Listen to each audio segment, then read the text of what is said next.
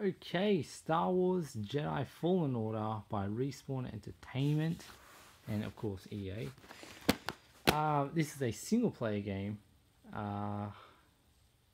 and yeah, open world-esque sort of game. I'm not really sure, but I believe it is. It's funny how they advertise this because they didn't really do a good job, I reckon.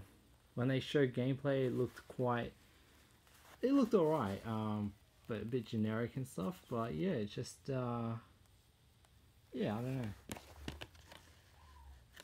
So go inside.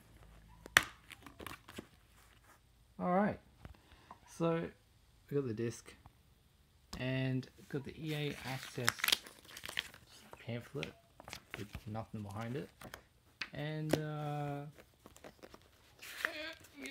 I think it's just just a health and safety booklet,